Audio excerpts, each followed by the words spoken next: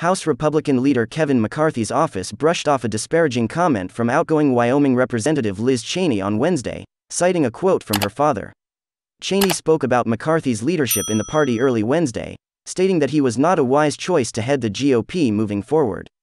Harriet Hageman easily defeated Cheney on Tuesday night in the GOP primary race to represent Wyoming's at-large congressional district. "We need leaders who have reverence for our Constitution, who are faithful to our Constitution, and who are going to do what's required to abide by our oath," Cheney said on NBC's Today show, "no matter whether or not it's politically convenient."